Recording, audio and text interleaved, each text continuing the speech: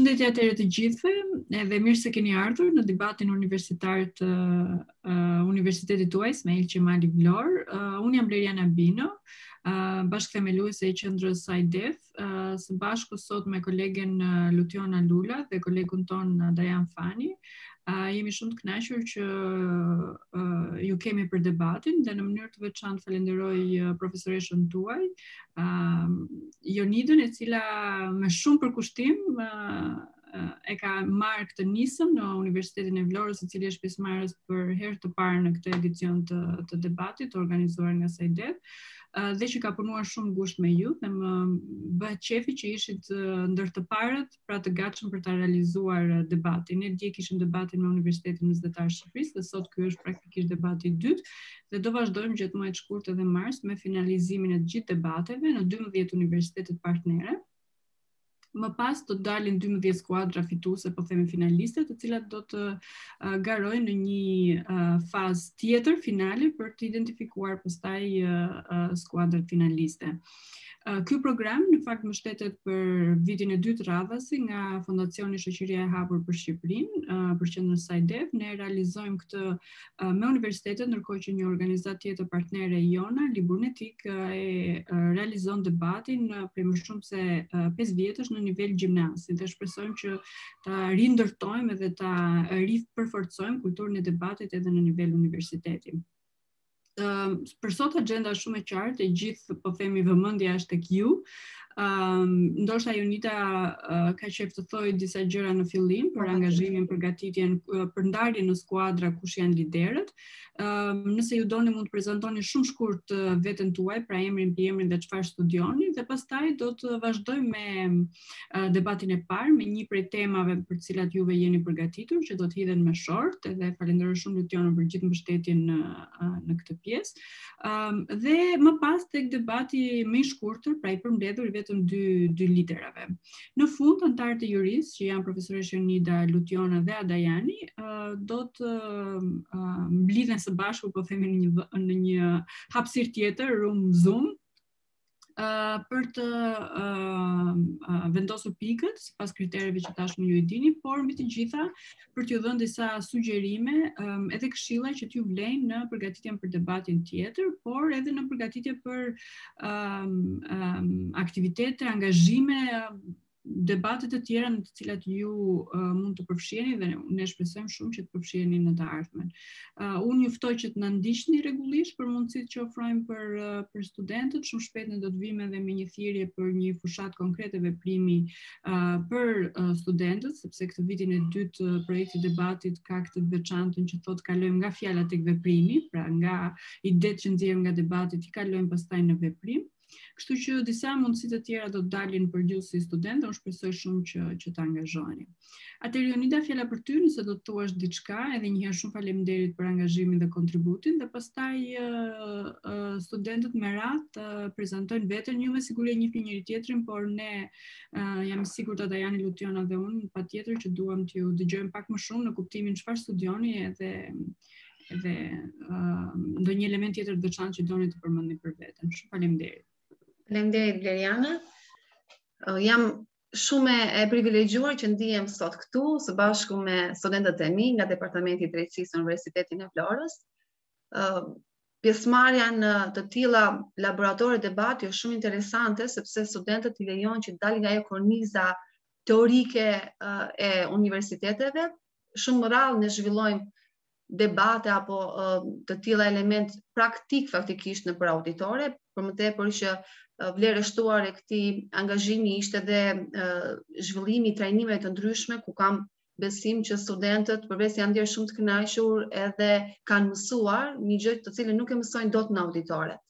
Unë ju falenderoj për këtë, falenderoj domethënë aktivitetin e përgjithshëm nga SCiDEV, menaxherja, koordinatorët, të gjithë stafin tuaj, sepse na ndihmoni për studentët tanë që të kalojnë në një nivel më të ri për të krijuar individ të cilët artikulojnë mendimin e tyre më bukur, arrin që të formsojnë argumente, arrin që të pranojnë tolerancën me argumentin e kundërt, arrin që të jenë individ të cilët do të jenë as leadership ndoshta shumë të mirë nëpërmjet një mendimi kritik shumë të mirë. Ne kemi dy grupe ashtu siç na keni udhëzuar edhe ju. Kemi grupin e parë i cili përbëhet nga Tedi Gusha, që është edhe lideri i skuadrës, ndërkohë që Tedi ka në grup Kristaqin, Kristaq Ciko, Pandora Jorgji dhe Ina Begotaraj. Ndërkohë që kemi dhe grupin e dytë, ku njëra prej antarëve nuk po lidhe dot, kemi Zalika Gjomemetaj, është liderja e grupit, kemi Melinën, Vesiana, kemi dhe një studente tjetër, Angela Bote, por që ajo nuk po mundet, të përpiqemi t'ja shpjegojmë. Leriana, unë përzemërsisht ju falenderoj, ne jemi angazhuar, kemi disa ditë që po përpiqemi që të respektojmë rregullat, të ndërtojmë argumentat të duhura. Shpresoj që studentët do dalin shumë mirë, kam besim se ata do dalin shumë mirë, dhe ju falenderoj dhe shpresoj që të kemi të tilla bashkëpunime edhe në të ardhmen dhe ndoshta zhvillimet projekte të mëtejshme me përfshirjen e të rinjve. Faleminderit. Atëherë për studentët po e lexoj unë siç e shoh në ekran që të fitojmë kohë. Zalika, të lutem nëse do të prezantohesh. Mikrofoni. Më falni. Unë jam Zalika Gjomemetaj, jam studente e Universitetit Ismail Qemali Vlorës, studioj për drejtësi, aktualisht jam në master për marrëdhënie ndërkombëtare vit të dytë. Doja të falenderoj gjithashtu qendrën SCiDEV për mundësinë që na jep të jemi sot këtu, gjithashtu Jurin dhe kolegët për pjesëmarrjen. Shumë faleminderit. Ina?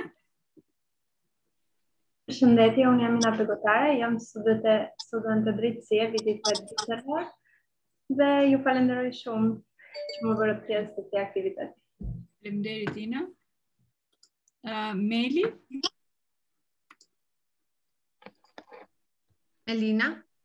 Po, përshëndetje të gjithëve, unë jam Melina Haxhi, jam studente drejtësisë bachelor viti 3, të them të drejtën jam shumë emocionuar në lidhje me debatin dhe dua të falenderoj shumë profesorë Jonida që më bëri pjesë e kësaj eksperiencë të re të themi për mua dhe shpresoj të dalim sa më mirë dhe të japim maksimumin. Faleminderit.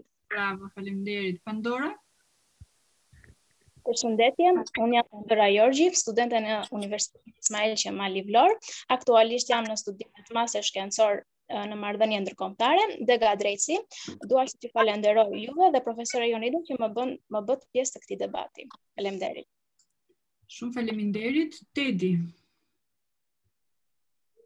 Tedi Gusha, student i vitit të parë master për marrëdhënie ndërkombëtare tek Universiteti Ismail Qemali Vlorë. Dhe doja të falenderoja për këtë ftesë dhe jam shumë i kënaqur që marr pjesë në këtë eveniment së bashku. Faleminderit Tedi. Kristaqi? Përshëndetje të gjithëve. Unë jam Kristaq Ciko, student i Fakultetit të Drejtësisë në Universitetin Ismail Qemali Vlorë. Aktualisht ndjek studimet në ciklin master për marrëdhënie ndërkombëtare. Është një kënaqësi dhe privilegj që kemi mundësi të marrim pjesë në këtë laborator debati dhe falenderoj ju si dhe profesorën për këtë mundësi që na u dha. Faleminderit. Faleminderit për angazhimin. Vesiana? Përshëndetje të gjithëve, unë jam Vesiana Bodej, jam studente e vitit të dytë në marrëdhënie ndërkombëtare për drejtësi në Fakultetin e Departamentit të Drejtësisë në Vlorë. Ju uroj shumë suksese të gjithëve dhe faleminderit për këtë mundësi që na keni dhënë. Faleminderit Vesiana dhe Angela, ne kemi më në fund. Përshëndetje, unë jam Angela Alliu, jam studente e vitit të dytë në master shkencor për marrëdhënie ndërkombëtare. Më pëlqen shumë nisma juaj sepse jemi ne të rinj pikërisht që duhet të bashkëpunojmë dhe debati publik na zhvillon më tepër nga ana profesionale dhe nga ana shoqërore. Faleminderit. Shumë mirë, faleminderit. Po e lë Lutionën dhe Adriani se do flisni në fund kur si juri, kështu që shkurtimisht ju prezantova unë për fituar kohë. Luciana, do hedhim shortin atëherë për temën e parë. Juve e dini, janë 5 tema. Jemi si fillim do bëjmë një shortin për pozicionin pro dhe kundër, duke qenë se rrota e fatit, nëse vendosin vetëm 2 emra ose 2 pozicione, shanset janë që të bjeri e njëjta, kështu që unë kam vendosur emrat e liderave dhe pozicionin. Në rast se në fillim na vendoset pozicioni, do hedhim shortin pastaj vetëm për emrat, kush do e ketë atë pozicion. Mos harroni të bëni dhe mute mikrofonat.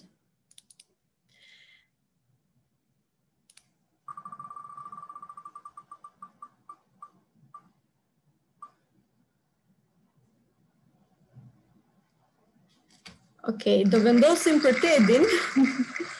Do vendosim për Tedin çfarë roli ka, kështu që unë po i fshi emrat dhe të shohim pozicionin. Automatikisht lideri tjetër merr pozicionin tjetër. Okej, skuadra e Tedit është skuadra që do mbaj pozicionin pro dhe skuadra e Zalikës pozicionin kundër. Vetëm një sekond ju lutem sa për pjesën e temave. Shumë faleminderit, atëherë jemi të qartë, skuadra e Tedit jemi pro dhe skuadra e Zalikës kundër. Shumë faleminderit Lutiana, ishte shumë e lezetshme rrota virtuale e fatit. Vetëm një moment.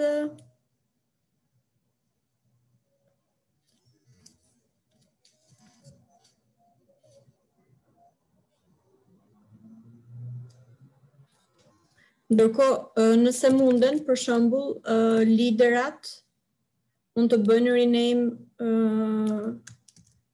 krahas emrit edhe pozicionin që do kenë. Pa problem se ja u bëjmë në zonë.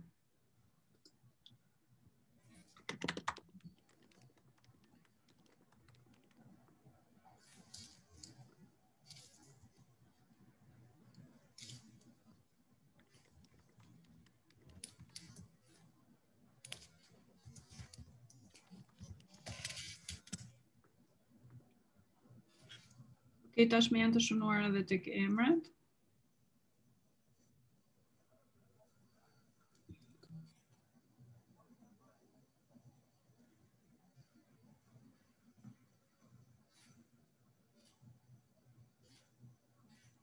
Okej, rrota s'po përgjigjej për pjesën e temave, kështu që do bëjmë lucky draw.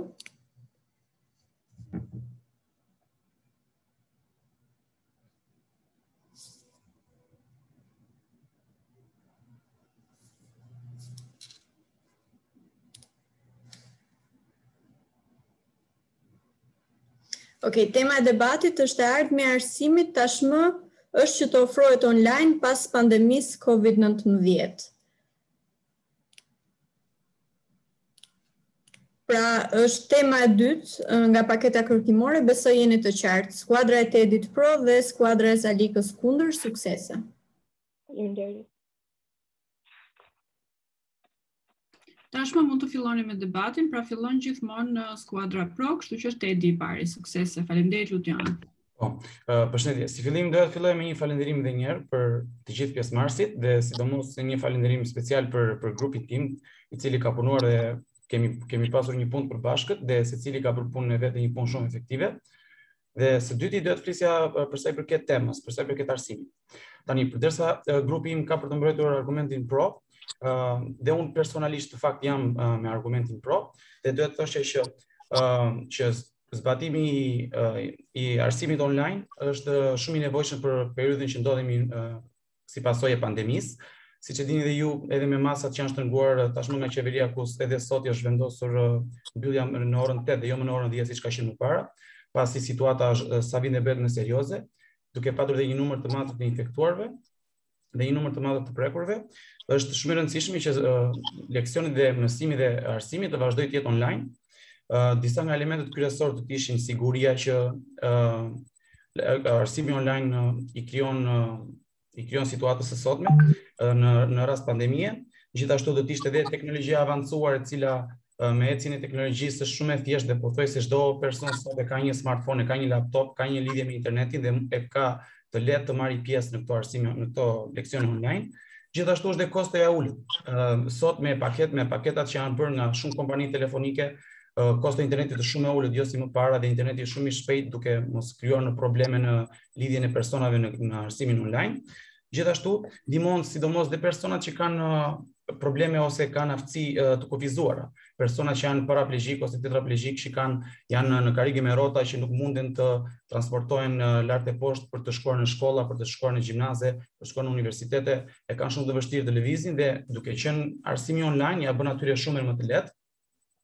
Ne grupi mendojmë se arsimi online është ndoshta edhe e ardhmja, duke parë dhe situatën e sotme, ka shumë benefite për të patur arsimin online dhe sidomos në një periudhë të sotme siç është pandemia, kur do të ishte gjë më e mirë që mund të bëni për të ndaluar dhe përhapjen e COVID-19-s, i cili ka shkaktuar një dëm shumë të madh jo vetëm Shqipërisë, por gjithë botës, një dëm të madh ekonomik dhe një dëm të madh edhe në persona, pasi shumë persona kanë humbur jetën, shumë njerëz kanë humbur familjarë të tyre të dashur, dhe në këtë situatë do të ishte më mirë që arsimit të vazhdojnë të ishte online. Faleminderit. Atëherë, nëse mundem, pandemia nëpërmjet të cilën kaloi dhe akoma po kalon në mbar bota, na vendosi përpara një tereni të ri, të pashkelur më përpara dhe tepër të vështirë. Shumë shtete u dëmtuan, patën humbje të mëdha, si në njerëz dhe dëme ekonomike. Një problematikë tjetër serioz në të cilën ndeshen shtetet ishte dhe në periudhën e pandemisë ishte dhe frekuentimi i shkollave. Situatë kjo e cila solli nevojën e zhvillimit të leksioneve online. Një metodë kjo e nevojshme për të aplikuar gjatë periudhës të pandemisë, por në këndvështrimin tim nuk do të ishte as pak e dur për të vazhduar dhe për të ndjekur si metodë punimi. Do ta nisja me eksperiencën e Erasmusit, një eksperiencë cilën e kam kaluar edhe personalisht, dhe do të thoya që shkëmbimi online asnjëherë nuk mund të zhvendësojë mobilitetin e studentëve fizikisht. Shkëmbimi online të privon nga mundësia e shkëmbimit të përvojave, kulturës, gjuhës, socializimit. Shkëmbimi fizik të jep mundësinë e të sfiduarit të jetës duke kuptuar dhe atë pjesën e të jetorit larg familjes, larg shoqërisë, larg të afërme. Është një nga ato mundësi në këndvështrimin tim që të ndihmon të rritesh si profesionalisht ashtu dhe personalisht. Dhe është një nga ato mundësi që jepet vetëm një herë në jetë dhe nuk duhet ta humbasim. Programi Erasmus është një shembull i suksesshëm i integrimit europian dhe një simbol i ndërtimit të identitetit evropian, sidomos për shtetet që aspirojnë të bëjnë pjesë e Bashkimit Europian, si rasti i Shqipërisë. Marrja pjesë në programe të tilla është një mundësi e mirë për studentët shqiptar, kjo pasi ndihmon ata të ndihen në një sistem tjetër studimit, të kuptojnë një mënyrë tjetër të studimit që nuk është komplet ndryshe nga ajo e tyre. I ndihmon gjithashtu të adoptojnë më shumë idenë e politikës evropiane dhe ndjenjën e komunitetit, nxit lëvizjen dhe bashkëpunimin si me Evropën ashtu dhe me shtetet të tjera të botës. Bashkëjetesa me studentët të tjerë i ndihmon të rinj që të thyejnë stereotipet që mund të kenë krijuar për kulturat e tjera, i bën ata më të hapur në mendime dhe as pak diskriminues.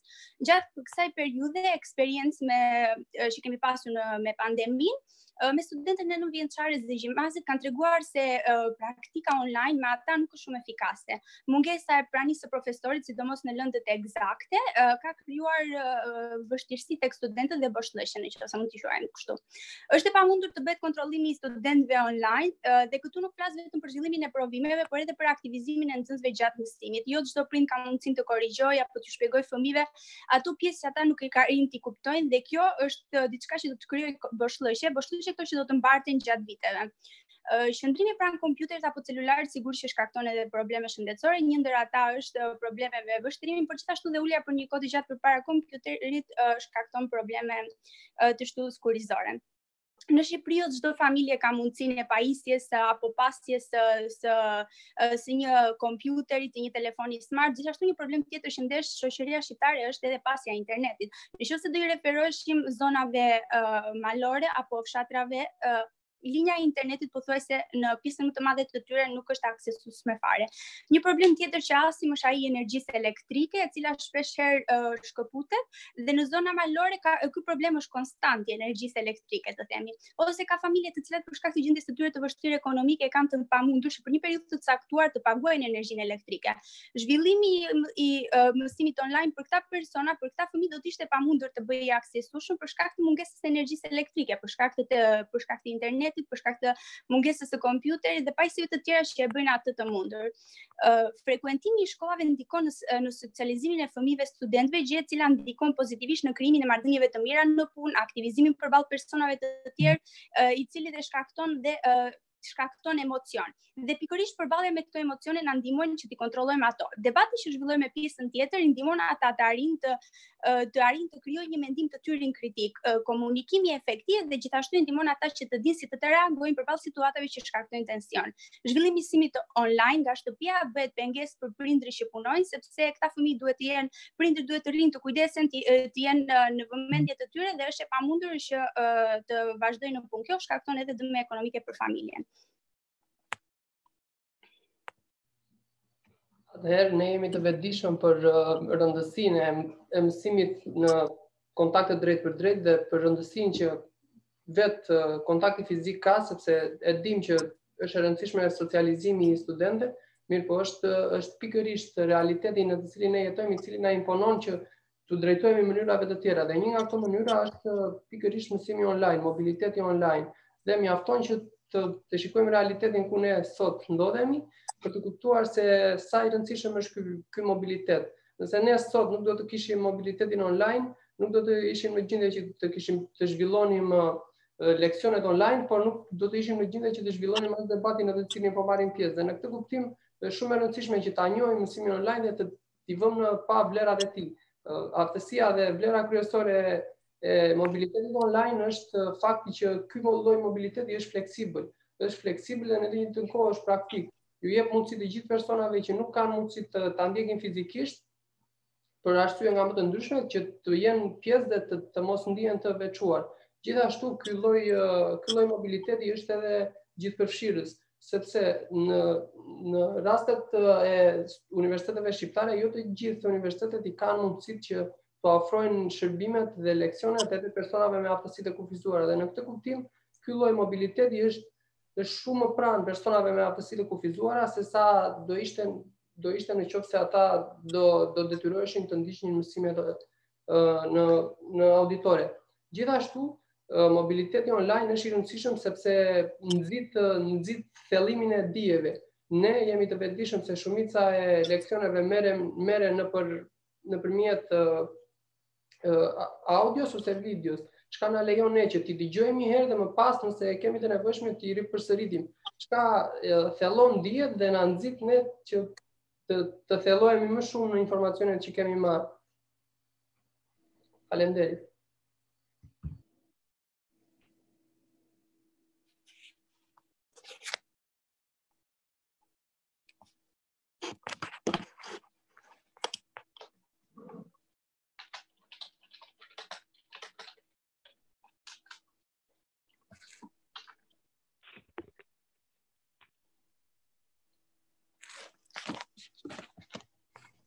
Kush e ka radhën tani? Folçi tjetër?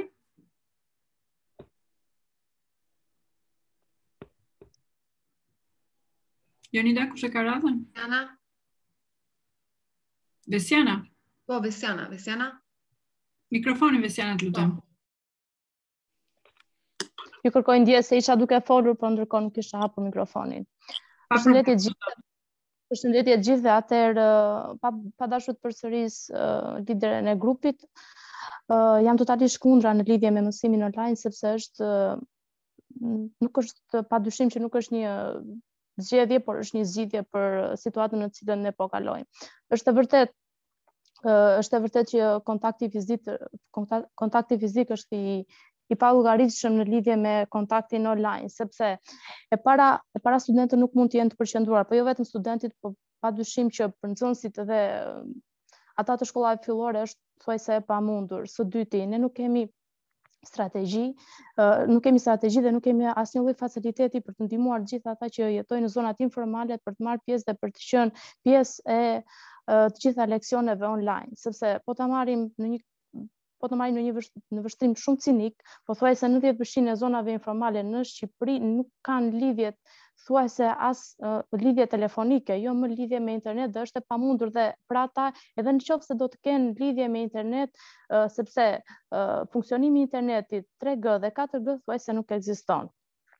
Kështu që në mendimin tim është një mënyrë jo eficiente, jo efikase, por për momentin është një zgjidhje dhe jo një zgjedhje.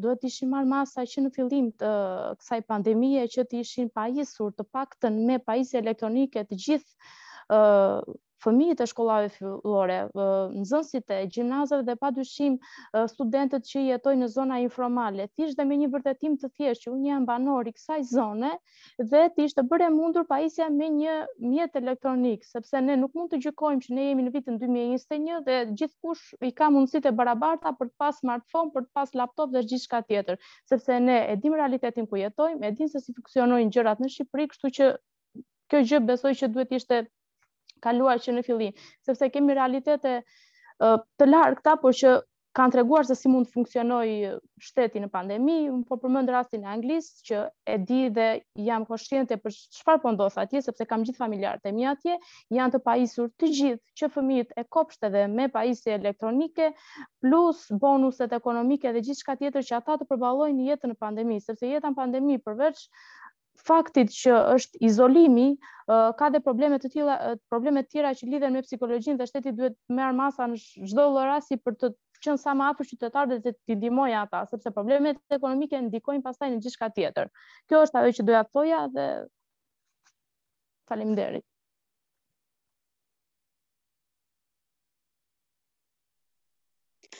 Faleminderit Vesiana për argumentet e tua kundër, por ne vazhdojmë që të jemi pro temës për mësimin online dhe për disa arsye të tjera. E para, një prej arsyeve është se shkëmbimet online ose mësimi online janë edhe më të përballueshme nga ana financiare. Shkëmbimet studentore online dhe realizimi i mësimit në këtë mënyrë redukton shpenzimet e përgjithshme. Studentëve nuk u kërkohet që të shpenzojnë për materiale mësimore, për akomodim, për transport, për ushqim apo edhe për çmimet në kafene. Studenti i cili studion online nuk përballet me këto kosto, në ndryshim nga studenti i cili studion auditore dhe ai thjesht paguan vetëm një tarifë vjetore. Gjithashtu jemi pro edhe për faktin se rinia shqiptare nuk largohet jashtë vendit, por përgatit aftësi më të mira në universitete në universitete shumë të mira ndërkombëtare, duke qenë online. Përvoja e shkëmbimit online e fituar përmes studimit në një universitet shumë të mirë jashtë, vendit jep një nxitje të madhe për vetbesimin e studentit dhe për pasurimin e CV-s, duke krijuar një avantazh për të qenë më i suksesshëm në një treg pune që është global dhe konkurrues, duke mos u larguar nga vendi, por duke qëndruar këtu. Dhe universitetet ndërkombëtare më të mira përshtaten në ndryshim nga universitetet tona, ato përshtaten me trendet e kohës dhe meritmet e shpejta të ndryshimit në sferën sociale, në sferën ekonomike, në sferën teknologjike dhe nëpërmjet realizimit të shkëmbimeve online ose nëpërmjet realizimit të mësimit online, ne arrim që të bëhemi pjesë e këtyre universiteteve dhe arrim të marrim dijet e duhura, arrim që të jemi më të motivuar, më të pavarur, më të sigur dhe me aftësi gjuhësore shumë të zhvilluara dhe arrim të jemi më të aftë në tregun e punës. Dhe të gjithë përvojën e fituar në këtë mënyrë do të arrim ta vendosim në punë në shtetin tonë, duke qëndruar këtu dhe duke mos u larguar. Atëherë, duke qenë se ne mbajmë qëndrimin pro, dëshiroj që t'ju bëj një pyetje, duke u referuar edhe kontekstit në të cilin jetojmë, pra pandemisë. A mund të themi se mësimi online shumë shpejt do të kthehet në mënyrën kryesore të mësimit, të zhvillimit të mësimit? Ju falenderit. Atëherë, përshëndetje, e falenderoj parafolsen time për argumentet, por gjithsesi unë të vazhdoj të mbaj qëndrimin e grupit tim përkundër, dhe sipas mendimit tim mendoj që po, mësimi online mund të bëhet një nga mënyrat kryesore, për shkak se nuk kemi një bazë të qartë, një përcaktim për të caktuar kohën se kur mund të mbarojë kjo pandemi, dhe prandaj mendoj që mësimi online do të jetë zgjidhja e vetme dhe mënyra kryesore për këtë mënyrë, në mënyrë që të mos rrezikojmë as jetën tonë, as të familjarëve tonë, të çdo njeriu tjetër. Dhe gjithashtu dua të përmendet disa argumente të tjerë, fakt që nuk i përmendën koleget e mia, jam përsëri kundër mësimit online për shkak se vetë pedagogët dhe vetë ne studentët nuk jemi vetë të qartë në lidhje me aplikacionet që duhet të përdorim. Pra, vetë kemi parë në situatën konkrete se sa të vështirë kemi pasur që të përshtatemi me mësimin online.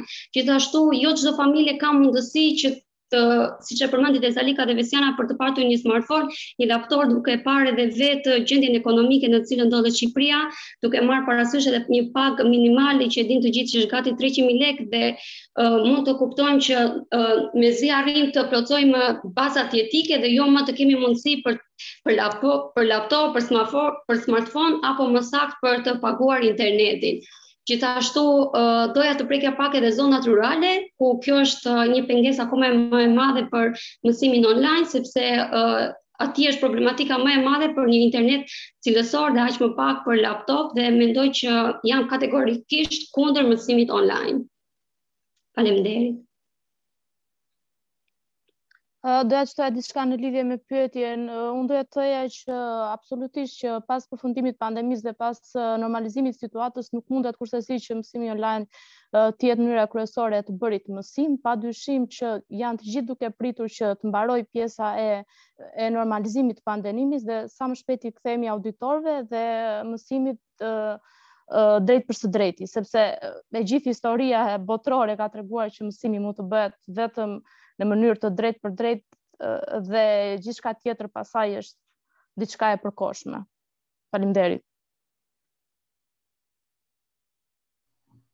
Mund të shtoj dhe unë diçka në lidhje me çfarë thanë parafolësit e grupit kundërshtar, u tha se nëpërmjet mësimit online ne nuk mund të jemi të përqendruar dhe sipas mendimit tonë kjo nuk qëndron, sepse nëse ka arsye për të qenë të papërqendruar, atëherë kjo ndodh vetëm në auditore dhe në kontaktin fizik, ku janë shumë studentë të cilët është normale që ndoshta dhe bisedojnë me njëri tjetrin, ndërsa në modalitetin online jemi vetëm ne përballë kamerës dhe nuk kemi se si të jemi të përqendruar, madje do thosha që jemi edhe më të përqendruar.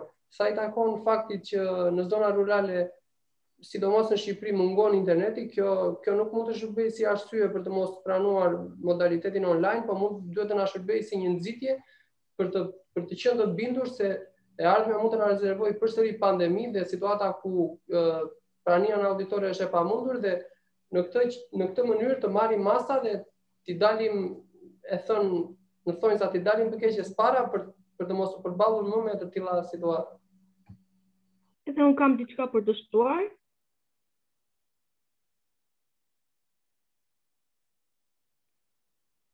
Mund të flas? Të dëgjojmë, Angela. Atëherë, së pari, mësimi online na ka demoralizuar duke na shkaktuar një stres psikologjik, pasi shumica e studentëve ka pasur probleme në aksesin në programet e ndryshme Google Meeting ose në programet e tjera për të futur dhe për të mësuar online. Nga studimet e shumta ne shikojmë që shumica e studentëve ose nxënësve të cilët jetojnë në zonat rurale kanë shumë të vështirë aksesueshmërinë me internetin, gjendja e vështirë ekonomike që është në këto fshatra ose zona rurale është tepër e vështirë dhe kjo e bën mos aksesimin në provime mos aksesimin në marrje të mësimit online të studentëve. Krahas këtyre nga studimet ne vëmë re që mundësia për të futur në mësim online dhe paketat e internetit që ofrojnë kompanitë e ndryshme janë të shtrenjta dhe nuk kanë mundësi ekonomike për të përballuar këto oferta. Dhe për sa i përket paraforcit që thani qoftë se nuk do të ekzistonte mësimi, domethënë takimet online ose mënyrat e ndryshme për të zhvilluar mësim online nuk do të zhvillohej dhe takimi që ne po bëjmë. Atëherë unë jam komplet kundra, sepse në rast të kundërt ne do të kishim bërë një takim të cilët do të ishim të gjithë në auditor, do njiheshim më mirë fizikisht me njëri tjetrin dhe do të ishte mundësi tjetër më e mirë. Për sa i përket mësimit në auditor, unë jam plotësisht pro, mund të marrim masa kundër Covidit, për shembull me pajisjen e maskave, me dhënien mësim me auditor të kufizuar. Krahas këtyre kemi dhe abuzime që mund të bëjnë studentët me neglizhencën në orët e mësimit online. Shumica prej studentëve abuzojnë me orarin e mësimit, duke ka pasur plot raste që studentët mund të lënë edhe kamerat dhe mund të mbyllin kamerat, mund të mbyllin dhe zërin dhe mund të kryejnë veprimtari të tjera të ndryshme. Kjo është një nga mënyrat që shumë prej studentëve e aplikojnë dhe kjo nuk është një gjë efikase pasi nëse do të shikojmë në një kohë pak më të vonë, do të shikojmë që niveli i studentëve të cilët janë me të vërtet student problematik do të ulin nivelin e tyre në mësimmarrje, domethënë në vlerën e të kuptuarit të gjërave. Krahas këtyre gjithmonë bashkëpunimi dhe prezenca fizike është një nga gjërat më të mira që mund të bëjnë studentët në bashkëpunimin veprimet e ndryshme, veprimtaritë e ndryshme që mund të bëjnë dhe komunikimi fizikisht është gjëja më e mirë që ata mund të bëjnë. Faleminderit. Për sa i përket pyetjes që kam për grupin tjetër, përcaktonte që është më mirë studimi online pasi përcakton dhe kostot e ulta të ndryshme ekonomike, financiare, koston e ulët të internetit. Por, çfarë mund të themi për ata persona të cilët janë me gjendje në vështirësi ekonomike? Për shembull, nëse mësimi online do të bëhej me provime do të bëheshin me 2 kamera, nëse unë nuk kam mundësi ekonomike, si do të më ofrojë mua mundësia për të aksesuar në provime? Do me thënë, unë automatikisht do të jem një nga studentët që do hiqem nga provimi, duke mos më dhënë rezultat për të dalë më mirë me rezultatet? Si ju duket kjo? Nuk më ka pëlqyer kjo pjesë, do me thënë. Ju si argumentoni këtë pjesë? Përshëndetje, falenderoj të gjithë kolegët për qëndrimet që mbajtan. Atëherë, për sa i përket pyetjes që Angela drejtoi, të falenderoj për pyetjen. Provim me 2 kamera. Kjo i takon universitetit në fakt. Nuk e dim të sigurt në qoftë se provimet bëhen apo jo me 2 kamera. Është shteti ai që do t'i ndihmojë këta njerëz që janë në pamundësi, në qoftë se arsimi do të vazhdojë online, sepse normalisht shteti nuk mund të tregohet indiferent ndaj këtyre individëve të cilët nuk i kanë mundësitë ekonomike. Prandaj nuk është e sigurt në qoftë se provimet bëhen apo jo me 2 kamera, po edhe në qoftë se këto provime do të bëheshin me 2 kamera, është e sigurt që studentët ose do të justifikoheshin, ata që nuk do të kishin mundësi, ose pjesa tjetër do të ndihmoheshin në një farë mënyrë ekonomikisht që të kishin të gjitha kushtet. Dhe për ta përmbyllur qëndrimin tonë me një koment final, ne pa dashur të përsërit ato që ka thënë grupi im, e kemi kuptuar se pandemia, do me thënë, kuptuam falë kësaj pandemie se arsimi është i rëndësishëm dhe duhet të vazhdoj dhe nuk mund të ndaloj. Kuptuam se është edhe i rrezikshëm, pandemia na bëri të kuptoj se është e rrezikshme për jetën tonë që të dalim në ambiente të hapura dhe në ambiente ku ka grumbullime njerëzish, siç janë universitetet edhe shkollat, dhe shkencëtarët kanë mbajtur qëndrimin që maskat nuk janë 100% efikase, siç mendoni ju që mund të mbrohemi me një mask apo me një distancim. Dhe përveç kësaj, përse duhet të penalizohet një person i cili nuk ka mundësi fizike ose ka janë thjesht persona me aftësi të kufizuara, të cilët nuk mund të marrin pjesë në leksione ose me probleme të ndryshme, të cilët nuk mund të marrin pjesë në leksione fizikisht, duke mos ndjekur leksionet online. Përse duhet i heqim këto leksione? Dhe veç kësaj ne kemi kuptuar se leksioni online është diçka efikase. Pse? Sepse ne vetë këtë aktivitet, këtë debat po e zhvillojmë online. Dhe me ç'po shohim po ecën shumë mirë dhe të gjithë po kuptojmë me njëri tjetrin, apo nuk është kështu? Nëse ju keni ndonjë qëndrim. Pandora, më fal që të ndërpres, kisha diçka, sepse përveç kësaj, ne themi gjithmonë që meritokraci dhe çdo lloj zgjedhje të bëhet me meritokraci dhe çdo lloj note apo pikë që ne marrim të jetë me meritokraci. Çfarë mund të na thuash ti për këtë në lidhje me mësimin online? Për meritokracinë në lidhje me mësimin online. Sepse jam e sigurt që nëse marrim notat e studentëve të para 2 viteve dhe të marrim notat e këtyre 2 viteve të pandemisë, do të jenë disi më të larta. Kështu që çfarë mund të na thuash ti për meritokracinë? Sepse nesër pas nesër këta studentë janë ata që do jenë profesionistët e së ardhmes. Nesër pas nesër do jenë avokat, do jenë mjek e çdo lloj profesioni tjetër. Nuk e kuptoj. Jo, nuk arrita kuptoj dot qartë pyetjen.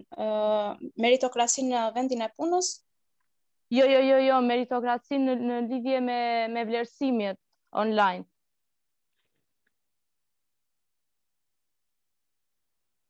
Nuk e di, nëse mund të më ndihmoj dikush prej grupit, ju lutem. Jo, s'ka problem.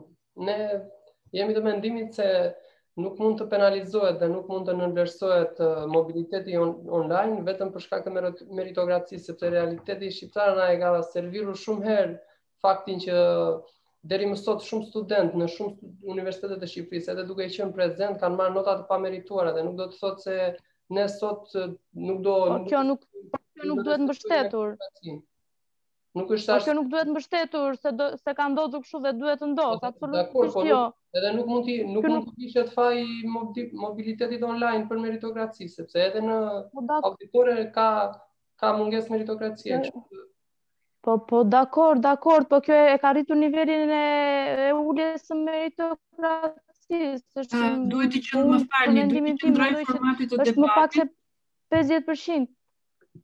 Shumë faleminderit, unë e vlerësoj shumë diskutimin, po duhet të qëndrojmë të formatit të debatit. Pra, folësit dhe minutat gjithashtu, mos harroni që është edhe element vlerësues.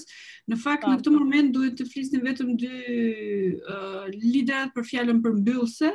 Në qoftë se keni diçka Zalika dhe Tedi njëherë si pro dhe pastaj Zalika si kundër për fjalën përmbyllëse, dhe do ta mbyllim këtë pjesë dhe pastaj do kalojmë te debati dytë. Dhe ndërkohë që juria do marrë kohën e saj veçmas për vendimarrjen, atëherë unë së bashku me ju kemi kohë në dispozicion për të diskutuar më tej.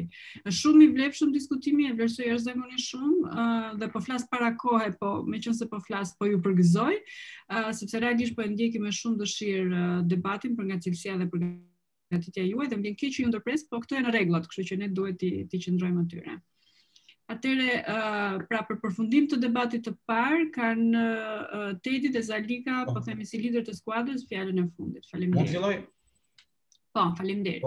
Si fillim doja të përmendja një nga komentet që bëri kolegja ime Ina, që kishte thënë për maskat, të cilat nuk janë maskat që duhet jenë, për sa i përket, edhe pse tema ka të bëjë me arsimin pas Covidit, nëse do të vazhdojë të jetë ashtu apo jo, për momentin jemi realistë, do dhemi në një situatë që as vetë nuk e dim se sa do të vazhdojë. Mendohet se do të vazhdojë 1-2 vite, mendohet se do të zgjasë edhe në 5 vite për mutacionet e reja të Covidit që janë duke ndodhur në Britani, në Brazil. Dhe duke ditur grupi kundërshtar po përmendë, grupi Zalikës po përmendë që mund të merren leksione auditore, mund të marrin pjesë me anë të maskave. Por ama nëse shikojmë gjithë qytetarët si në trotuare, si në universitete, si në shkolla, si në gjimnaze, si në lokale, maskat të cilat ata mbajnë nuk janë maskat të certifikuara në 95, të cilat janë të certifikuara sipas mjekëve për maska që i ndalojnë këto lloj virusesh. Shumica e maskave që njerëzit mbajnë janë maska të holla, maska jo efektive, maska rob, dhe nuk do të bënin të mbrojtjen efikase për Covidit.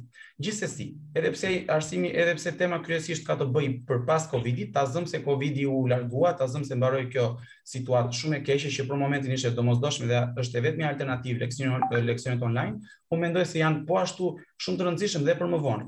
Siç kemi pasur në historinë e njerëzimit ndryshime të mëdha, nga trenat me avuj kemi kaluar në trenat elektrik, nga makinat që kanë pasur karburator konsumonin shumë, kemi kaluar në makinat të teknologjisë që konsumojnë shumë më pak dhe tani po kalojnë në makina elektrike. Pra, me anë të teknologjisë, me anë të zhvillimit, kemi gjithmonë ndryshime. Ndoshta ka ardhur dhe koha që leksionet në auditore t'i përkasin së kaluarës. Dhe një nga argumentet kryesore që grupi kundërshtar përmendte ishte argumenti ekonomik. Janë shumë të shtrenjtë laptopët, telefonat, por unë do ju thosha, sa herë më të shtrenjtë janë ato qirat e këtyre shtëpive në Tiranë, sa herë më të shtrenjtë janë kostot e jetesës larg familjes. Kur një student do dhe pranë familjes së tij, është një kosto shumë më e ulët krahasuar me nëse ai do të largojë në një qytet tjetër. Një kosto që shumë nga familjet shqiptare, si edhe grupi kundërshtar, nuk munden që ta përballojnë, por kjo kosto është shumë më e lartë se sa një copë teknologjie, se sa një telefon, se sa një laptop. Kohët kanë ndryshuar. Në 2010-ën do të isha dakord, nuk do të ishte akoma koha në 2005, në 2010 sa kishte nisur interneti dhe nuk kishim laptop shumë të mirë dhe ai laptop që ishte i aftë për të bërë këtë leksion online ishte shumë i shtrenjtë, por sot janë shumë lehtë aksesueshëm. Dhe telefoni më i lirë sot i përmbush nevojat që duhen për leksionet online. Përveç kësaj, për sa i përket fshatrave, një argument tjetër që përmendi, ja drejt fundit jam, lutem. Një nga argumentet që përmendi ishte për këta që ishin nëpër fshatra që nuk kishin akses të internetit, por unë mendoj se shumë më e lehtë për këto fshatra që të kenë një antenë për internetin, se sa të kenë një shkollë. Shumë fshatra nuk kanë shkollë, nuk kanë profesor që të mund të shkojnë atje. Kështu që mendoj se arsimi i përket vërtet online, arsimi i ardhmes i përket vërtet online. Faleminderit. Zalika mikrofonin, faleminderit. Si fillim doja të falenderoja grupin që ishte pro argumentave, sigurisht që ne i marrim parasysh dhe i konsiderojmë ato, por nuk duhet ta harrojmë që jemi duke folur për periudhën pas pandemisë, për arsimin për mënyrë se si do të vazhdojë arsimi pas pandemisë. Dhe sigurisht që mund të jetë një zgjidhje, por jo një zgjedhje që ne duhet ta ndjekim dhe që do ta konsiderojmë atë efikase, sepse nëse do të flasim për terrenin shqiptar, duhet të marrim parasysh zhvillimin ekonomik që terreni që Shqipëria ka. Dhe pa dashur të bie në përsëritje, por është shumë e vështirë që një familje me një rrogë minimale të ndjekë të gjitha procedurat e nevojshme për që fëmijët e tyre të jenë pjesë e arsimit online, të marrin pjesë në të. Gjithashtu doja të përmendja diçka që më duket shumë e rëndësishme dhe e pamundur që ta zvendçoj arsimin online, pjesa e Erasmusit. Erasmusi është një nga ato mundësi që çdo student duhet ta provojë dhe ta shijojë, por është e pamundur që të bëhet një shkëmbim nëpërmjet internetit. Në asnjë moment shkëmbimi online nuk do ta zvendçonte shkëmbimin fizik dhe aventurën apo dijet apo të gjithë informacionin dhe të gjithë karavanin e gjërave që një student kalon kur ndëron sistemin e të mësuarit, kur fillon të ndeshet me një mënyrë tjetër të jetuari, kur është larg familjes, kur shikon dhe kupton që ka krijuar një rritje me anë të Erasmusit. Është një program që t'jep mundësinë të kuptosh ty që të rritesh si në ana profesionale ashtu dhe në ana personale, sepse je në një vend tjetër dhe je vetëm ti dhe askush tjetër që të mbështesë apo të ndihmojë gjatë rrugëtimit tënd. Prandaj unë nuk mendoj se mësimi apo ofrimi i mësimdhënies online do të mund ta zvendçoj këtë lloj eksperience dhe nuk do ta konsideroja të nevojshme pas periudhës online që ta ndiqnim si taktik, sepse vetë terreni përsërisë edhe një herë i Shqipërisë dhe kushtet ekonomike që Shqipëria ka e bëjnë të pamundur që të jetë efikas. Shumë faleminderit Zalika, shumë faleminderit Tedi, faleminderit të gjithëve. Unë personalisht e shijova, më pëlqeu shumë debati, kështu që bravo, thash Juria do japi fjalën e saj, po unë si moderatore po themi dhe si përfaqësuese e SCiDEV-it jam shumë e kënaqur dhe ju përgëzoj të gjithëve. Tani do hedhim shortin për debatin e dytë, meqense në fillim Tedi ishte pro dhe Zalika kundër, tani do ndrojmë rolet që fitojmë kohë. Zalika do jetë pro dhe Tedi kundër për një nga dy temat e lira që janë vetëm midis ju të dysh, dhe debati është shumë shkurt, është 8 deri në 10 minuta, prandaj duhet jeni të shpejtë dhe të përqendruar në argumentat që jepni.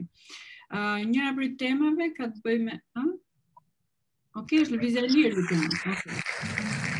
Pra, lëvizja e lirë në Bashkimin Europian për të jetuar, për të arsimuar, ta lexoj të plot këtu në ekranin tim, dhe për të punuar do të shkaktojnë një krizë demografike në Shqipëri. Në fakt, ju disa nga argumentat edhe i përmendët duke folur për arsimin online dhe Erasmusin dhe mobilitetin dhe mundësitë të tjera lëvizje, megjithatë kjo është temë specifike.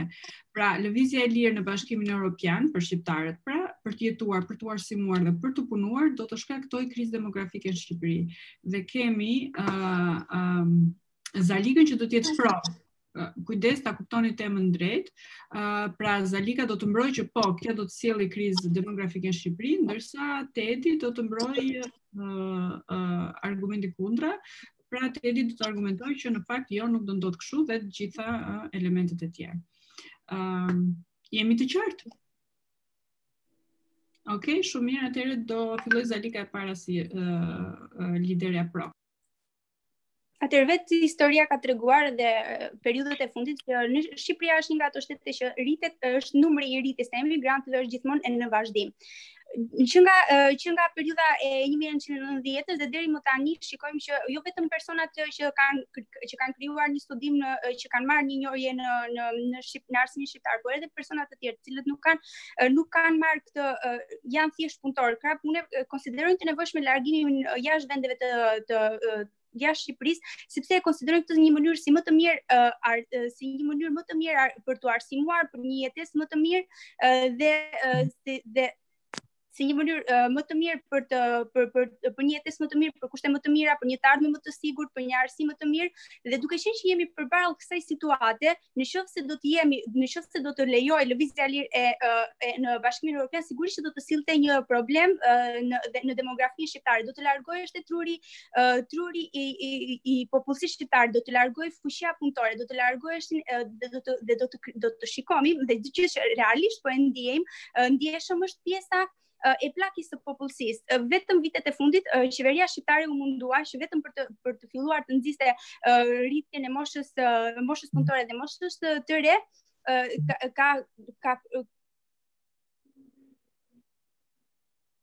Nuk dëgjoj Zalika. Zalika nuk dëgjohesh. Po tani. Po. Atëherë doja të që na vitet nëse do të marrim një rrjedhë historike të Shqipërisë nga 1990-ta dhe deri më tani, pavarësisht kushteve të mira ekonomike, rritjes së arsimit në Shqipëri, kemi vënë re që emigracioni vazhdon të jetë një alternativë që shqiptarët e konsiderojnë tepër të mirë dhe tepër të nevojshme për jetën e tyre. Nëse do të konsiderojmë mundësinë e lëvizjes së lirë në Bashkimin Europian, atëherë do të shikojmë që Shqipëria do të fillonte do ta ndjente ndjeshëm këtë gjë dhe do të kishim probleme demografike. Do të vëremi që do të rritej mosha e popullsisë të plakur, do të largohej gjithë fushia punëtore, do të largoheshin studentët e kualifikuar, do të largoheshin personat që kanë aftësinë për të përballuar zhvillimin ekonomik, për të përballuar punën dhe për të përballuar teknologjinë e informacionit, sepse një nga problemet që ndesh Shqipëria momentalisht është fakti që po largohen shumë, po largohet fushia punëtore, po largohet fushia e kualifikuar dhe kur vemi tek pjesa e zhvillimit të teknologjik, ndeshim me problemin që këta persona nuk kemi grupin e nevojshëm, fushin punëtore të nevojshme dhe të kualifikuar që të jenë në mbi krye të këtyre Zalika 2 minuta. Tani duhet ju mbaj kohën, s'kisha ndërmend ta bëj, po duhet t'ju mbaj kohën 2 minuta. Tedi, fjala për ty 2 minuta. Po, atëherë, unë mendoj se lëvizja e lirë nuk do të shkaktonte një krizë demografike. Një nga arsyet që do të ishte është sepse Zalika përmend një largim shumë të madh dhe një eksod të shqiptarëve në vende të ndryshme si pasojë e lëvizjes së lirë. Por siç kemi hyrje, kemi dhe dalje. Ka shumë njerëz të cilët ka shumë shqiptarë të cilët janë larguar për një jetë më të mirë ose kanë menduar të largojnë nga Shqipëria për një jetë më të mirë dhe nuk kanë gjetur atë se çfarë kanë menduar se do të gjenin në këto vende të cilat ata kanë shkuar. Jo çdo gjë është ashtu siç duket nëpër televizor apo ashtu siç është nëpër filma. Kudo ka sakrifica dhe kudo ka vështirësira. Shumë nga këta shqiptarë janë kthyer dhe unë personalisht kam qenë një nga këta shqiptarë që jam larguar dhe janë kthyer përsëri këtu. Kam jetuar një vit në Gjermani, në Berlin, kam bërë një vit shkollën atje dhe jam kthyer dhe jam shumë mirë i kënaqur këtu, shumë mirë i lumtur këtu dhe mendoj se kam bërë zgjedhjen e duhur. Çdo ditë që kalon, jam shumë i kënaqur që kam ardhur. Një nga benefitet e mëdha të lëvizjes së lirë do të ishte se nuk kemi vetëm dalje nga Shqipëria, por kemi edhe hyrje. Do të kemi shumë persona të huaj të cilët do të vinë nga jashtë, do të cilin eksperiencat e tyre, do të kemi investime të huaja. Shqipëria është gjithashtu një vend shumë i bukur me një klimë shumë të mirë, gjë që do bënte shumë njerëz të vinin këtu përsëri. Qoftë edhe për turizëm, qoftë edhe për të investuar, qoftë edhe për të jetuar. Siç e kemi parë, përveç plakje popullsisë, siç përmendi Zalika, nuk është një problem që është shqetësues vetëm për Shqipërinë, por ky është kudo. Gjermania, që është një nga vendet më të pasura dhe një nga vendet më të forta të Bashkimit Europian dhe të Europës, ka një plakje të madhe të popullsisë dhe është duke pranuar shumë emigrantë dhe shumë persona për ta kundërshtuar këtë plakje të popullsisë. Shumë nga këta persona kanë qenë dhe shqiptarë. Gjermania ka pranuar shumë mjek shqiptarë të cilët kanë shkuar të punojnë në Gjermani, ka pranuar shumë persona që kanë pasur një arsim profesional për të shkuar për të jetuar në Gjermani. Dhe kjo gjë po, kjo me pak fjalë, lëvizja nuk të shkakton një krizë demografike. Siç kemi hyrje, kemi dhe dalje. Dhe unë mendoj se Shqipëria përkundërzi do të pastrojë në këtë mënyrë me anë të eksperiencave, me anë të investimeve të huaja, me anë të shkëmbimit të kulturave dhe të ideve. Dhe në fund do të dilin fitimtar dhe në mënyrë pozitive. Faleminderit. Zalika, ku ndërpërgjigje ajo të lutem? Atë do doja ti përmesja Tedi që fakti që qeveria mori nismën e fundit, vitet e fundit e konsideroi të nevojshme pagesën e çdo familje që do të sillte që do të kishte një numër sa më të madh të fëmijëve. Kjo ishte për vetëm arsye se po e shikonte të pamundur, po e shikonte se sa shumë po binte dhe po rritej numri i popullsisë së plakur. Pastaj do të shikojmë nëse do të kërkojmë dhe do të shikojmë statistikat, numri i shqiptarëve që kërkojnë azil jashtë shtetit është zakonisht i madh. Imagjinoni nëse do të jepej mundësia dhe do të kishin lirin do të ishin të lirë të ndërmerrin këtë rrugë, atëherë është e sigurt që do të largoheshin, sepse thjesht mënyra dhe ideja se si janë mësuar apo rrjedha që kanë ndjekur zhvillimi ekonomik në Shqipëri kohët e fundit i ka bërë shqiptarët të humbasin besimin si në pjesën e arsimit, si në pjesën e punësimit, si në pjesën e drejtësisë. Janë gjëra që në një farë mënyrë populli shqiptar ndihet i lodhur dhe sa të arrijë të kuptojë pjesën që në vendin e tij do të vijë një moment që do t'i krijojë krijojnë kushtet për të pasur për të vazhduar dhe për të pasur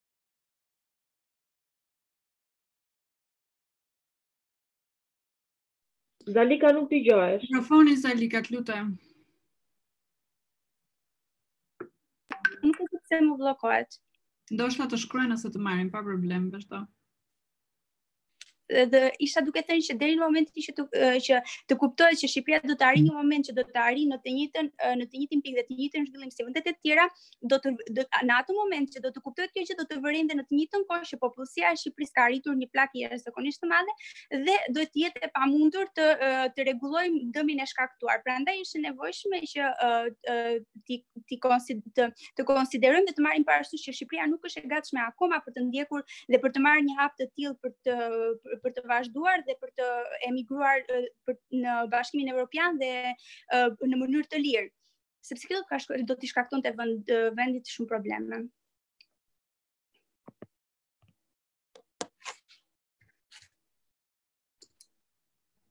A mund të shtoj diçka të fundit apo? Po, patjetër se duhet të barazojnë, Tedi radhë. Doja të shtoja një nga argumentet kryesore që shikoi Zalikën të përmendi si herën e parë dhe si herën e dytë që foli, ishte për plagën e popullsisë. Dhe siç thash, ky problem nuk është vetëm për Shqipërinë, ky problem është për të gjitha shtetet europiane. Në Gjermani është një problem shumë i madh. Madje për plagën e popullsisë, madje Gjermania prandaj ka pranuar gjithë këta emigrantë për ta kundërshtuar këtë plagë të popullsisë, për të bërë diçka për ta zgjidhur. Por për mendimin tim, dalimi i lëvizjes së lirë nuk do të ishte një zgjidhje e plagës së popullsisë, por do të ishin politika të cilat do ta ndihmonin çiftet e reja për të rritur popullsinë. Një nga gjërat që mund të bëjë ishte rregullimi me ligjet e lejes së lindjes. Ndoshta do të ishte rritja e rrogave. Një nga arsyet pse shumë çifte të reja, jo vetëm në Shqipëri, por në të gjitha vendet e Europës nuk bëjnë më shumë fëmijë se sa ç'bënin dikur, se sa ç'bënin dekada më parë, është arsye ekonomike. Pra, jo domosdoshmërisht është lëvizja e lirë. Dhe në Gjermani kemi një plagë të tillë popullsisë dhe nuk mund të themi që Gjermania tani nuk ka lëvizjen e lirë, sepse Gjermania e ka. Gjermanët mund të shkojnë ku të duan, kur të duan. Kështu që unë mendoj se lëvizja e lirë do ta ndihmonte demografinë, duke Shqipëria gjithmonë ka qenë ajo e cila shqiptarët kanë qenë gjithmonë ata të cilët largoheshin nga Shqipëria për të shkuar diku tjetër. Por me anë të lëvizjes së lirë ndoshta edhe ne do të japin krah botës, Europës, dhe do të kishin shumë të huaj që do të vinin këtu. Dhe në fund të fundit, edhe pse nuk do të ishin shqiptar, prapse do të ishin vëllezërit dhe motrat tona europiane. Dhe unë mendoj se do pasuroj demografia me anë të lëvizjes së lirë, duke marrë në Shqipëri, siç Gjermania ka marrë plot shqiptar, besoj se do kishte shumë gjermanë që do donin të vinë këtu për kushtet e motit, të cilat janë të më të përshtatshme sipas preferencave, ndoshta do të vinin këtu për të investuar.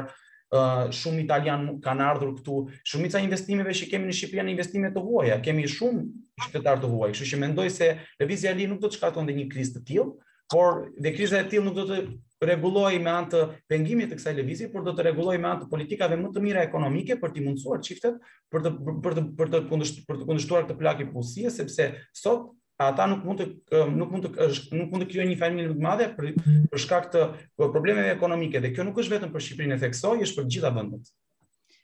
Shumë faleminderit Tedi, shumë faleminderit Zalika. Debat shumë i mirë te ky diti mes ju të dyve. Mezi po pres që t'ju shoh të angazhuar me SCiDEV-in dhe me aktorë të tjerë, ju të dy, po të gjithë studentët, sepse realisht për mua personalisht ishte shumë mirë dhe u kënaqa shumë. Tani po japim leje Jonidës, Dajanit dhe Lutionës që të largohen në një hapësirë veçmas për të diskutuar dhe për të marrë një vendim që besoj do të jetë i vështirë, secila prej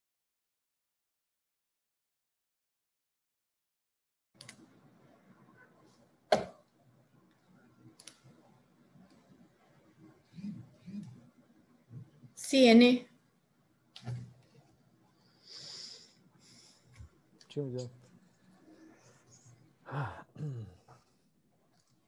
Në presim edhe Jonida. Përshëndetje. Përshëndetje edhe një herë. Përshëndetje. Atëherë, Luciana, besoj se do na udhëhesh. Adajani e ka eksperiencën e dytë në këtë vit. Ideja është që ne duhet vendosim tani për një skuadër fituese duke vlerësuar debatet. Kriteret janë, besoj ka ndarë dhe Beriana me ju, forca argumenti. Po, i njohim, po. Evidenca dhe elokuenca. Po. Mua skuadra në nivel skuadre, se në nivel individush kishte shumë, për shumë dhe Pandora më pëlqeu. Në nivel skuadre, sidomos të debati i parë,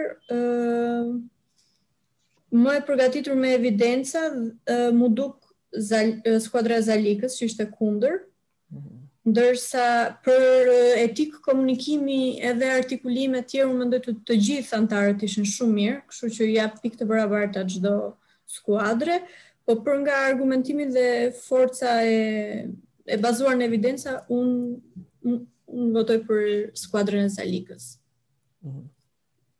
Se di si e gjykoni ju? Po, jo. Ndoshta e ra shumë drejt për drejt. Jo, rregull. E drejtësh. Vazhdojmë apo? Po. Të vështirë ishte, ndërlikuar ishte si debat. Kishin dy anët argumentet sakta, u morë njëra tjetrën, elokuencën e kishin gjithë në përgjithësi. Ishte një pjesë e vogël ku ndërprer njëra tjetrën që ishte pak e ndaloi Blerjana më relativisht mirë, sepse në parim do të jetë me rregull kohor gjithë secili, po ndodhi, domethënë nuk është se ishte problematike e madhe, ndodhi nga të dyja palët, kështu që deri diku anulluan njëri tjetrin. Mendoj, un jam midis të dyjave, domethënë them që në parim debati thjesht nga pikpamja argumenti, duke pasur parasysh që edhe elokuenca dhe përgatitja ishte dy-anshme. Mendoj që pika më fort e skuadrës pro mbetej fakti që përforcimi i këtyre të pamundurit individë që nuk kanë probleme ose pamundësi fizike, që është shumë e vlefshme dhe për mendimin tim nuk u prek aq shumë. Dhe unë vërej që tek fjalimi i fundit i Tedit, ai u ndërmor më tepër dhe pati më tepër argumente dhe argumentoj më tepër ato kundërargumentet e skuadrës parë. Domethënë pamundësia ekonomike, solli mundësitë që në përfshatra për shembull nuk janë shumë shkolla, detyrohen, domethënë nuk ka mundësi në përgjithësi që ta bëjnë ta ndjekin dhe fizikisht shumë individ në zonat rurale. Kështu pati çik më shumë ndërmarrje, por nga ana e faktit kundër patën ato argumentet, them që argumenti më i fortë atyre ishte mospërqendrimi, që është gjë kyç, domethënë sado që ta argumentojë skuadra pro mospërqendrimi ekziston sepse është shumë më e thjeshtë që të shpërqendrohet dikush me celular, me teknologji të tjera, domethënë aq përmirësuar, aq e mirë është, aq edhe problematike është nga një dhe pikpamje.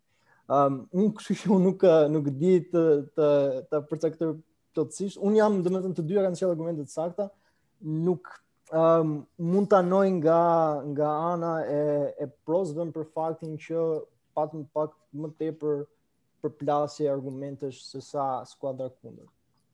Ky është mendimi im, por nuk jam totalisht i prerë dhe i theksuar kundrejt asaj gjëje, thjesht po anoj nga pikpamja pro për faktin që patëm më tepër përplasje dhe më tepër dhanë disa alternativa kundrejt argumenteve të skuadrës kundër. Okej, unë kam pak të vështirë. Më pëlqeu elokuenca, kishte gjëra të tjera që ata mund të përfshinin, mund të shtonin, edhe argumenta të tjerë. Më pëlqeu prezantimi i fillim i Zalikës, por më pëlqeu konkluzionet e Tedit tek debati i parë. Më pëlqen në mënyra se si Tedi arrinte, domethënë me një heshtje me vendosmëri për të artikuluar më së miri mendimin e tij. Megjithatë, edhe grupi i Zalikës kishte shumë element gjithë përfshirës, të cilët domethënë i konceptuonin më mirë argumentat. Së pëlqeu kjo pjesa e ndërhyrjes, më pëlqeu mos respektimi i orarit, kjo ishte një mangësi tek të gjithë, pak a shumë, të dyja grupet baraspeshonin njëra tjetrën, të gjithë patën luhatje për respektimin e orarit dhe për ndërhyrje. E kam shumë të vështirë për të vendosur, unë i njoh shumë mirë të tetë, dhe nuk di domethënë se cilën... Se të ngeli pak dëgjoj, unë nuk kam problem, domethënë nëse Lutjona është shumë dakord se domethënë në parim po i rishikoj dhe shënimet që kam mbatur. Dhe në fakt skuadra kundër ka sjellë shumë argumente kundrejt skuadra pro, por mendoj që skuadra kundër ka sjellë pikpamjen ekonomike që ishte goxha e vlefshme, ka sjellë pamundësinë financiare që është goxha kyçe, në Shqipëri ekziston kjo mos përputhje, domethënë me të ardhurat kushtet e internetit që nuk janë domosdoshmërisht zhvilluara aq të tepërta në Shqipëri, kështu që nuk e kam fare problem të anoj nga skuadra kundër për këtë arsye. Atëherë e bëm kështu, marrim momentet që kanë çaluar. Ajo vajza e fundit kaçurrelse, ajo Besiana është me temperaturë. Është e smur dhe është ende në këmbë, domethënë. Dhe po më shkruan ndërkohë profesori me temperaturën, i them largoha, ajo thotë jo, do qëndroj deri në fund. Por më tepër që ajo ka qenë pjesëmarrëse debati, shumë e suksesshme edhe në santa të tjera. Sot ishte pak e smur dhe nuk arriti domethënë që ti ishte në maksimumin e saj. Okej, për të tjerat. Tiona. Jo, unë do thoja që kujt skuadre ishte që ta quanim si pik minus. Është e grupit kundër, është e Zalikës. Besiana Flokaçorela është e grupit të Zalikës, që ndërhyri pa marrë. Unë ta penalizoj pak skuadrën, që po theme që se nga anë të mira janë pak a shumë aty të shohim gabimet që kanë bërë, kush ka bërë më shumë. Okej, po. Besiana po, edhe unë e vura re e ndërhyrje e ti mandi po i shkruaja. Pati ndërhyrje. Po, Angela pati ndërhyrje, ndërkohë që Zalika si fike mikrofonin nuk duhet të ndërhyrje, te ka domethënë të heqës për të gjë, edhe ndërkohë që po i shkruaja përsëri, dhe saj pati lëvizje. Dhe kjo është e grupi Zalikës, Angela. Po, grupi kundër, po. Mbetet edhe Melina, dhe Melina harroi pyetjen faktikisht. Ishte polsi 3 dhe harroi pyetjen. Ndërsa tek grupi pro, që është Tedi, Kristaqi, Ina dhe Pandora. Pandora ishte saktë në artikulim, vetëm se na solli atë problemin e mos kuptimit të pyetjes dhe mos përgjigjes në mënyrë të menjëhershme. Debat nuk ka që të mendohesh, duhet menjëherë të arrish të artikulosh mendimin. Ina më duk mirë, Kristaqi po ashtu, nuk e di, ndoshta nga ju ndonjë evidentim tjetër. Atëherë shkojmë me pronë. Se di, është vështirë. Ka qenë, ishte debat shumë interesant. Kjo është në vështirësinë. Besoj mes nesh këtu ishte, mund të them. Po, ishte prandaj bëhet kaq e vështirë që ne po madhem mangësitë. Ose di, unë jam e të dyja, unë i dua të tet një lloj, janë të gjitha niveleve, nuk arrit dot domethënë të ndaj. Unë jam dakord me cilin do që ju do të vendosni. Unë i dua shumë të gjithë dhe nuk arrit dot, sepse ata faktikisht janë studentë shumë të mirë, pavarësisht se lëvizën Angela dhe Besiana nuk duhet të kishin bërë ato gabime, sepse nuk u falet janë viti i dytë master shkencor dhe për më tepër që kanë qenë të dyja pjesë e mund të kulturë dhe kemi fituar shumë të parë në nivel kombëtar. Janë shumë të mirë dhe në qëndrim dhe prezantim, se sa do virtualisht të bëjnë dallime dhe këto element. Shkojmë me pronë atyre me logjikën e gabimeve? Okej. Ne duhet janë si mendon. Dakord, do të them që idealisht proja vetëm gjë që më pëlqeu tek proja është që sado vonë që doli si argument, mua më pëlqen kur sillen alternativa kundrejt argumenteve. Gjë që patëm te debati që parë që pash mungoj disi. Fakti mbetet që Tedi deri ku domethënë pati atë përplasjen dhe i kapi argumentet e tyre, kjo më tërhoqi dhe më dha një kështu një shtys më tepër nga proja, fakti që argumentoi të gjitha një nga një deri diku dhe pati më shumë ndërthurje, ndërsa skuadrat folsit e parë matë më tepër që këto argumentet tona dhe do i argumentojmë vazhdimisht. Patën edhe pak përsëritje faktikisht. Po, patën, do të atë do thotë, u bë një tek folsit e dytë e tretë u bë një përsëritje dhe Tedi solli paktën një qasje ndryshe kur i kapi që këto janë argumentet të tua, këto janë kundër argumente dhe alternativa deri diku që dakord kjo qëndron, por do ishte më mirë sipas pikpamjes tonë. Dhe kjo më anoj më tepër nga proja për mendimin tim. Dakord, kur të kthehemi aty kush do japi vendimin? Mund të flisni? Them që po të duash, mund të flasim gjithë për Jonida, them se ti duhet ta bësh deri diku nëse do të qenë se kem Unë kam shumë vështirë ta bëj këtë gjë sepse më duket sikur mba janë dhe ndërkohë që ata të gjithë kanë qenë të përkushtuar dhe të gjithë janë munduar, madje unë nuk do doja as të jepja këto elementet negativ për skuadra, sepse ato realisht janë lodhur dhe duhet të përgëzojmë faktin që ata janë përpjekur. Mund të rikthehemi se në fakt Lutjona do t'ja japësh ti. Mund t'ja japun dhe po të keni pastaj ndërhyrje ndonjë fjali mbas meje, okay. Se më shkruan dhe Blerjana që kaluam pak kohën, do klikojmë librum këtu dhe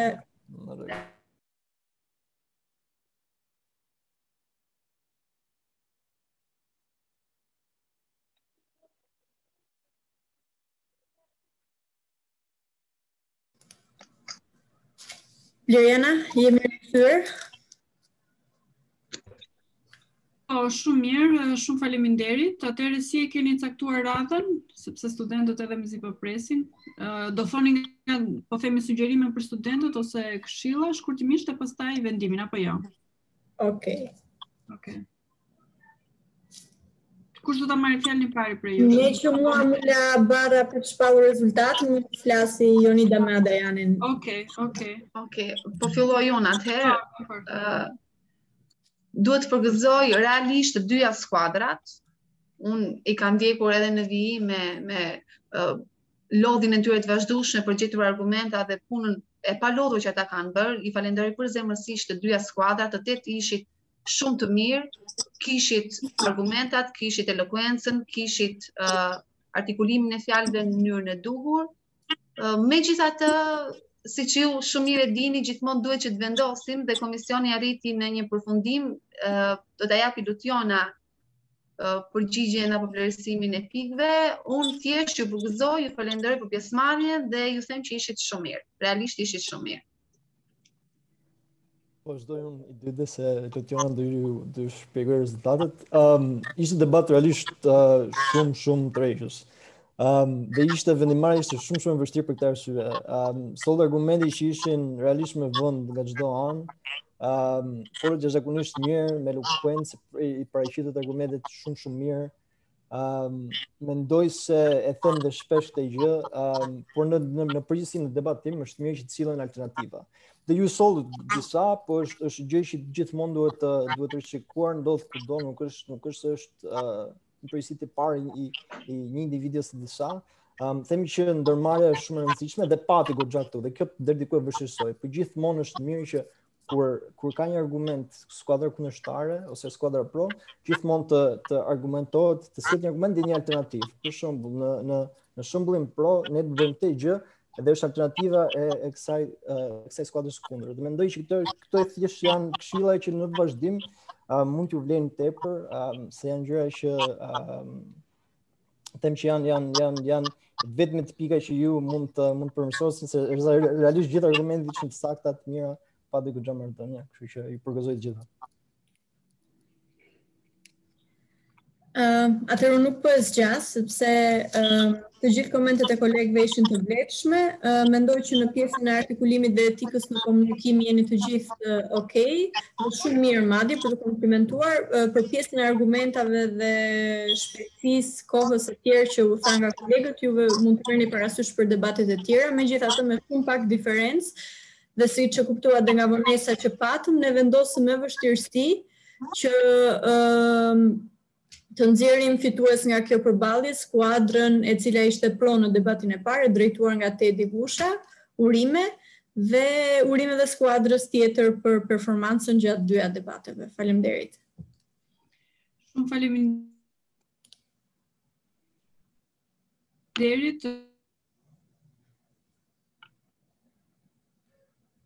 Gjithë, urime Tedi, urime Zalika, urime të gjithëve.